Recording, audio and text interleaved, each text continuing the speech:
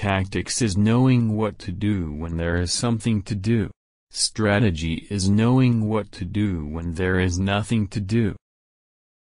Don't try to play the game that goes against your natural instincts.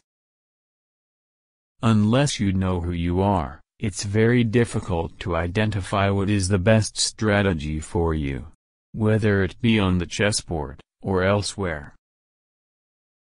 If you can recognize the strengths and weaknesses of your opponent, then you can start thinking about designing the game that will be beneficial for you, and will be most annoying for your opponent. During the match, when you deal with psychology, one player against another one, you have to be comfortable. And you have to make your opponent uncomfortable.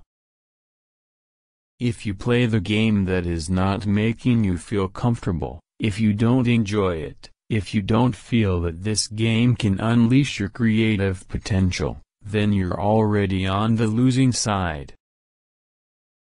If you don't see an immediate win, an immediate breakthrough, just make a few quiet moves. Let your opponent play, give them a chance to weaken their positions. That's one of my lessons from my early days. Not every move has the same value in terms of determining the course of the events. Some of the moments are absolutely vital. It's like reaching a crossroad, and if you miss your right turn, it will be like the roads of Arizona. The next one will be in 50 miles. It's very important that you recognize that this is the moment. I have to concentrate, I have to use more time. I have to find the move, because this move determines which way the game goes. You should remember that when you make a move, the opponent makes a move. And anything can change. If you have your plans, you should try to make sure the opponent doesn't realize where the danger is coming from too early.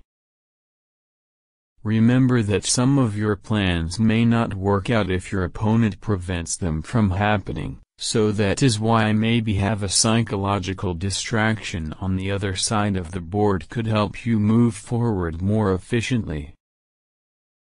In many cases you don't have a winning or losing move.